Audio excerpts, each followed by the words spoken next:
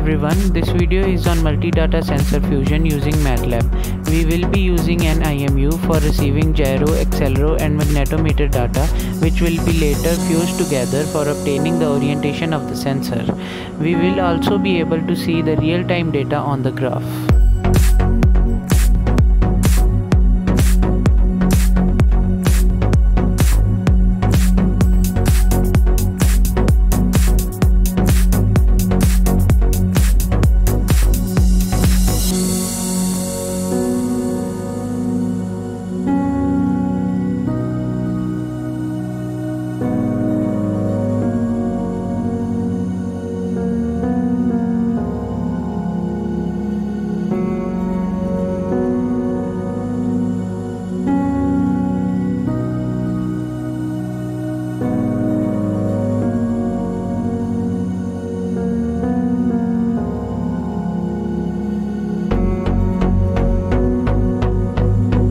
Now you guys can see as I move the sensor, the orientation of the block changes, and we can also see the frequent changes in the graphs of the data, where blue represents the x-axis, red represents the y-axis, yellow represents the z-axis.